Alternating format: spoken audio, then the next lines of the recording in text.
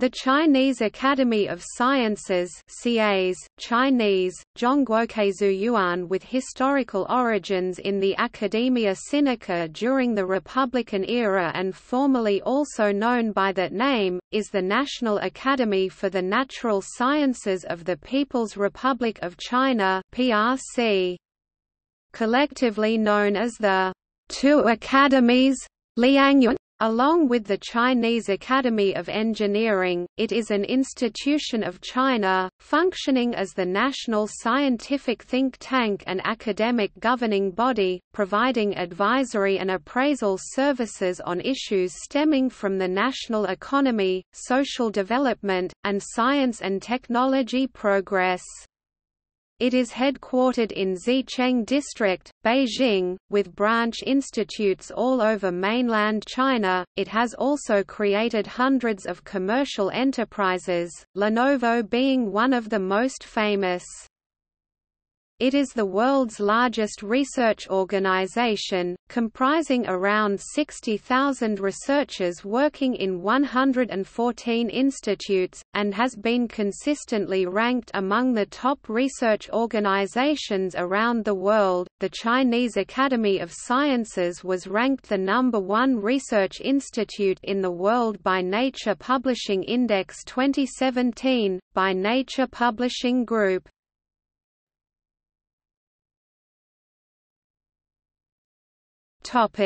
Organization.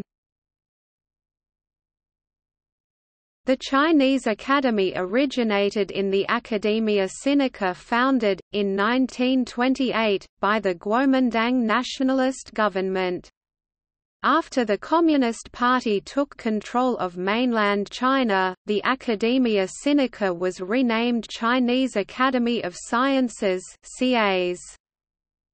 The Chinese Academy of Sciences has 6 academic divisions: Chemistry, Huazubu Information Technological Sciences, Sinshijishukezubu Earth Sciences, Dazubu Life Sciences and Medical Sciences, Shengmingkezu Hiyizuzubu Mathematics and Physics, Shuzuwuli Zubu Technological Sciences. The CAs has 13 regional branches, in Beijing, Shenyang, Changchun, Shanghai, Nanjing, Wuhan, Guangzhou, Chengdu, Kunming, Xi'an, Lanzhou, Hefei and Xinjiang. It has over 100 institutes and 2 universities, the University of Science and Technology of China at Hefei, Anhui, and the University of the Chinese Academy of Sciences in Beijing.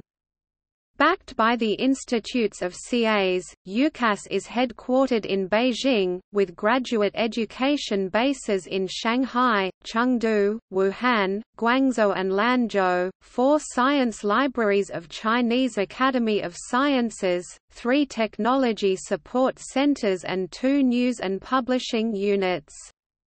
These CAs branches and offices are located in 20 provinces and municipalities throughout China. CAs has invested in or created over 430 science and technology-based enterprises in 11 industries, including 8 companies listed on stock exchanges.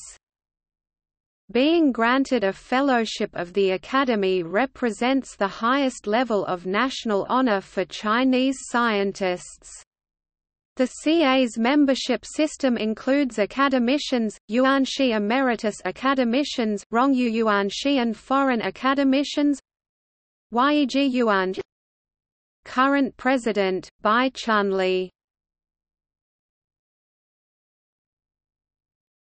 Topic: Research reputation and ranking. Based on the number of papers published in Nature and/or other research journals published by the Nature Publishing Group (NPG), the Chinese Academy of Science has ranked first among research institutions in the world according to the Nature Publishing Index elaborated by NPG in 2014 and 2015.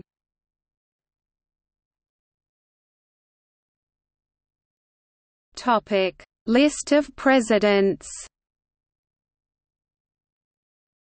1949 to 1978, Guo Moruo. 1979 to 1981, Fang Yi. 1981 to 1987, Liu Jiaxi.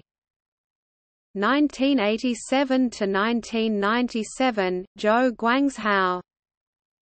1997 to 2011, Liu Yongxiang. 2011 present, Bai Chunli. Topic: Academy members. Membership of the Chinese Academy of Sciences, also known by the title Academician (CAs, Chinese, Zhongguokeizu Yuan Yuanshi), is a lifelong honor given to Chinese scientists who have made significant achievements in various fields. According to bylaws for members of the Chinese Academy of Sciences adopted in 1992 and recently amended in 2014, it is the highest academic title in China. A formal CA's member must hold Chinese citizenship, although foreigners can be elected as foreign members of CAs. Members older than 80 are designated as senior members and may no longer hold leading positions in the organization. Academicians of the Chinese Academy of Sciences carry an obligation to advance science and technology, to advocate and uphold scientific spirit, to develop a scientific and technological workforce, to attend member meetings and receive consultation and evaluation tasks, and to promote international exchanges and cooperation.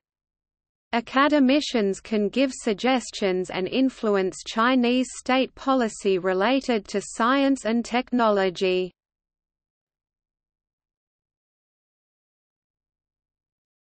Topic: Reform.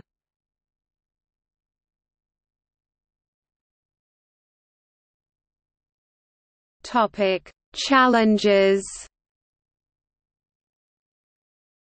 In 2015, the Academy employed a staff of 60,000 and counted 104 research institutes.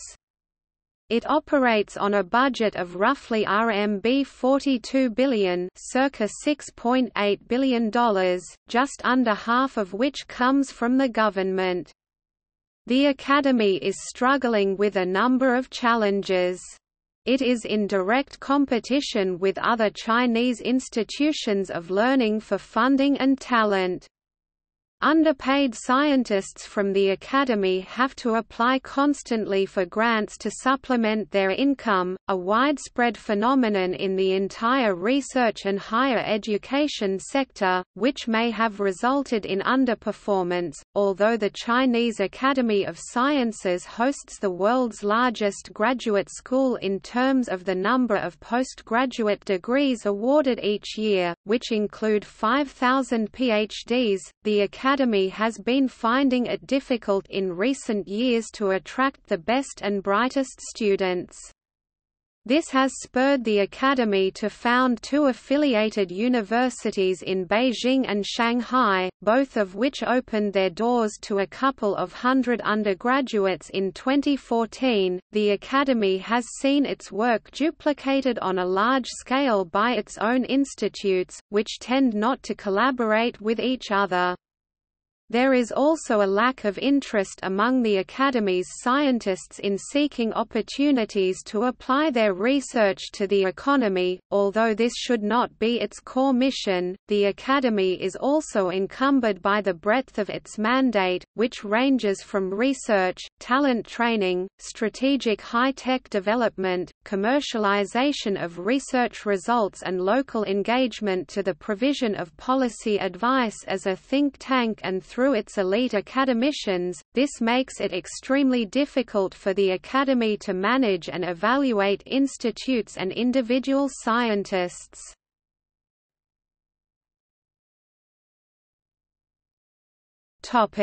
Political context. Since 2013, China's political leadership has placed science, technology and innovation at the core of the reform of its economic system, as innovation can help not only with restructuring and transforming the economy but also with solving other challenges that China faces, from inclusive, harmonious and green development to an aging society and the middle-income trap. New initiatives have been launched to reform the Chinese Academy of Sciences and the centrally financed national science and technology programs, in order to increase China's chances of becoming an innovation-oriented, modern nation by 2020. This is the goal of the National Medium and Long-Term Plan for the Development of Science and Technology 2006 to 2020. Soon after being made General Secretary of the Communist Party of China and State President, Xi Jinping paid a visit to the Chinese Academy of Sciences in July 2013. General Secretary Xi urged the Academy to be a pioneer in 4 areas SIGE Shuizhan, in leapfrogging to the frontier of scientific research, in enhancing the nation's innovative talent pool, in establishing the nation's high-level think tank in science and technology and in becoming a world-class research institution.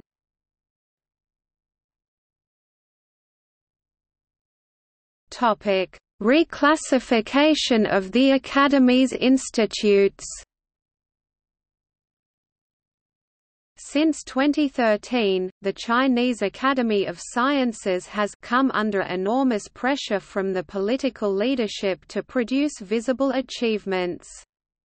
The loss of independence of the Russian Academy of Sciences, the successor to the Soviet Academy of Sciences on which the Chinese Academy of Sciences was modeled, in a top-down reform in 2013 sent a chilling signal: if the Chinese Academy of Sciences does not reform itself, others will. This realization prompted Academy President Bai Chunli to take advantage of Xi's call for the Academy to become a pioneer in 4 areas to propose a sweeping reform of the Academy through a new pioneering action initiative, Shuizhan Xingdong Jihua. The aim of this initiative is to orient the Academy towards the international frontier of science, major national demands and the battleground for the national economy by reorganizing existing institutes into 4 categories: Centers of Excellence focused on basic science, especially in those areas where China has a strong advantage. Innovation Academies targeting areas with underdeveloped commercial potential. Centers of Big Science built around large-scale facilities to promote domestic and international facilities to promote domestic and international collaboration, and institutes with special characteristics devoted to initiatives that foster local development and sustainability. The reclassification of the Academy's institutes and their scientists was still underway in 2015. The Academy seems to be resting on its past achievements, with little consideration for whether this new initiative may be good for the nation or the Academy. This explains why some are skeptical about the necessity of maintaining such a gigantic organization, a model not found anywhere else in the world. Many of the goals that Academy President Bai Chunli proposed for the Pioneering Action Initiative are identical to those of his predecessor, Liu Yongxiang, through his own Knowledge Innovation Program. There is no guarantee that these goals will be fulfilled through the reform undertaken in 2013. The Pioneering Action Initiative is pivoting institutions into a new matrix so as to boost collaboration within the Academy and concentrate on tackling key research questions. Implementation will be tough, though, since many institutes do not fit easily into any of the 4 categories defined above. Another worry is that the initiative may not necessarily encourage collaboration with scientists external to the Chinese Academy of Sciences. The danger is that the Academy may actually become even more hermetic and isolated than before. The timing of the reform may also complicate matters. The reform at the Academy coincides with the nationwide reform of public institutions launched in 2011. In general, the country's 1.26 million public institutions of education, research, culture and health care, which have more than 40 million employees, fall into 2 types.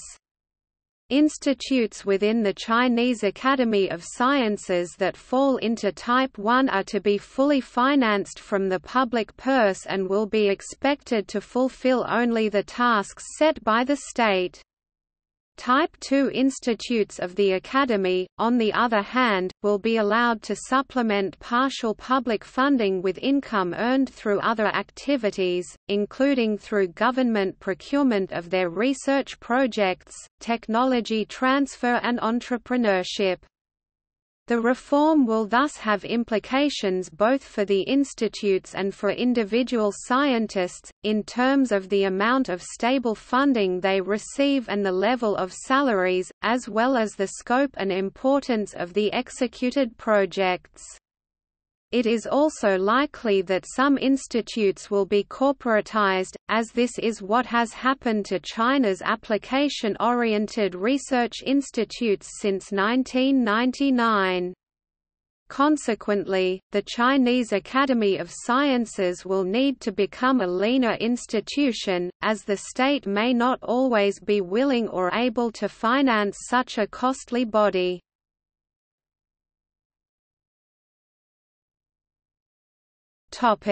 Previous reforms. The question of the Academy's place in China's national innovation system was first raised at the time of the Academy's inception, immediately after the founding of the People's Republic of China in 1949. At the time, research and training were separated at universities and industrial research institutes focused on specific problems in their particular sectors. The Academy contributed, in particular, to the success of China's strategic weapons programs through a mission-oriented disciplinary development strategy. The high visibility of the Chinese Academy of Sciences attracted keen attention from the political leadership. In the mid-1980s, when China began reforming its science and technology system, the Academy was forced to adopt a one academy, two systems approach.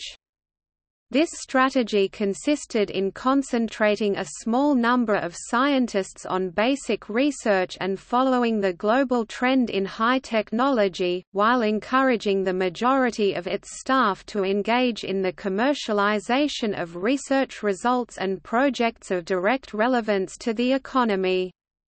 The overall quality of research suffered, as did the Academy's ability to tackle basic research. In 1998, the president of the Chinese Academy of Sciences, Liu Yongxiang, initiated the Knowledge Innovation Program to improve the Academy's vitality.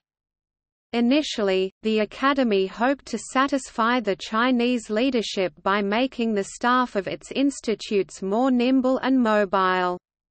The Academy's very existence was threatened, however, after it was downsized to compensate for the government's efforts to strengthen the research capability of universities and the national defense sector, the very sector that had historically absorbed Academy personnel or depended upon the Academy to take on major research projects. In reaction, the Academy not only reversed its early approach but even significantly expanded its reach.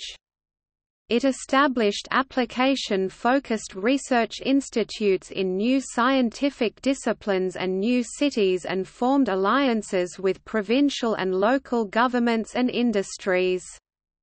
The Suzhou Institute of Nanotech and Nanobionics is one such establishment. It was created jointly by the Academy and the Jiangsu provincial and Suzhou municipal governments in 2008. Some of these new institutes are not fully supported by the public purse. In order to survive, they have to compete with existing institutes and engage in activities that bear little relation to the Academy's mission as the National Academy. Topic: Research institutes. Beijing Branch University of the Chinese Academy of Sciences (UCAS), Academy of Mathematics and Systems Science, Institute of Acoustics (IOA), Institute of Physics (IOPCAS), Institute of Semiconductors, Institute of Electrical Engineering (IEE), Institute of Information Engineering (IIE), Institute of Theoretical Physics, Institute of High Energy Physics, Institute of Biophysics, Institute of Genetics and Developmental Biology, Institute of Electronics, National Astronomical Observatories, Institute of Computing Technology, Institute of Software, Institute of Automation, Beijing Institute of Genomics, Institute of Geographic Sciences and Natural Resources, Institute of Remote Sensing and Digital Earth, Institute of Vertebrate Paleontology and Paleoanthropology, National Center for Nanoscience and Technology, Institute of Policy and Management, Institute of Psychology, Shanxi Institute of Coal Chemistry (ICCCAS), Nanjing Branch Purple Mountain Observatory, Zijinshan Astronomical Observatory, Institute of Soil Science, Nanjing Institute of Geology and Paleontology, Nanjing Institute of Geography and Limnology, Nanjing Institute of Astronomical Optics and Technology, Suzhou Institute of Nanotech and Nanobionics (SINANO), Suzhou Institute of Biomedical Engineering and Technology (SIBET), Nanjing Botanical Garden, Memorial Sun Yat-sen Institute of Botany, Jiangsu Province and Chinese Academy of Science, Nanjing Astronomical Instrument Co. Limited, former Nanjing Astronomical Instrument Research Center, University of Chinese Academy of Sciences, Nanjing College, Changchun Branch, Changchun Institute of Optics and Fine Mechanics and Physics, Changchun Institute of Applied Chemistry, Northeast Institute of Geography and Agroecology, Changchun Observatory, Guangzhou Branch, South China Botanical Garden, Shenzhen Institutes of Advanced Technology, Hefei Branch, Hefei Institutes of Physical Science, University of Science and Technology of China, Kunming Branch,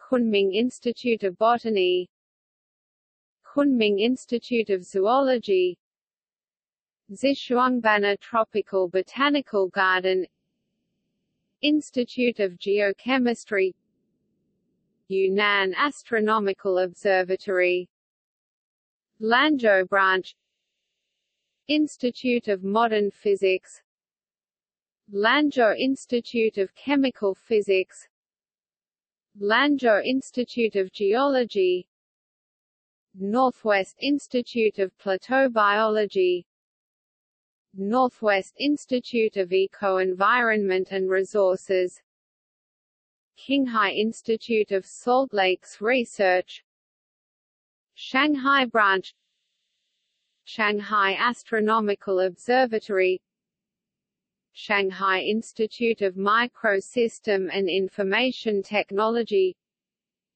Shanghai Institute of Technical Physics, Shanghai Institute of Optics and Fine Mechanics, Shanghai Institute of Ceramics, Shanghai Institute of Organic Chemistry, Shanghai Institute of Applied Physics, Shanghai Institutes for Biological Sciences, Shanghai Institute of Materia Medica, Institut Pasteur of Shanghai, Shanghai Advanced Research Institute, CAS, Institute of Neuroscience, ION, Shanghai Tech University, Shenyang Branch, Institute of Metal Research, Shenyang Institute of Automation, Shenyang Institute of Applied Ecology, formerly the Institute of Forestry and Pedology,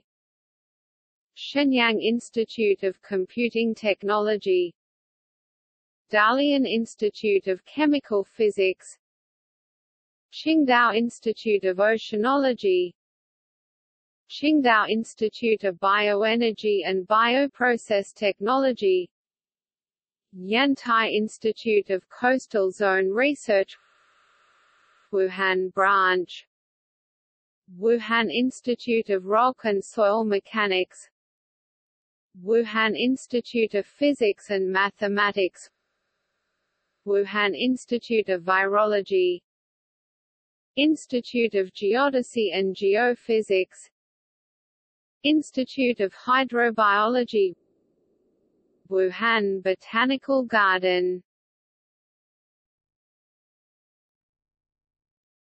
Topic: Scientific integrity.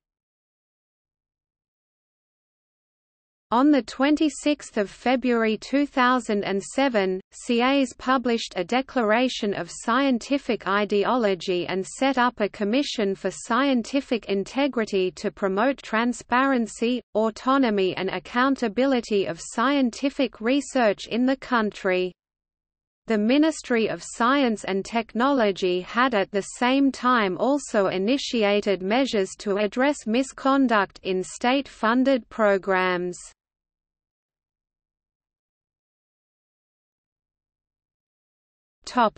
Publications.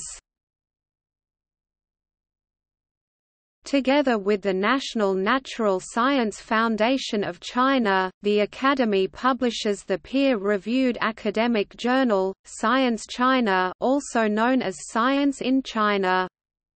Science China comprises 7 series, A, Mathematics B, Chemistry C, Life Sciences D, Earth Sciences E, Technological Sciences F, Information Sciences G, Physics, Mechanics and Astronomy. Awards. Since 1999 the CAS has issued the annual State Preeminent Science and Technology Award, presented by the President of China to the recipient. See also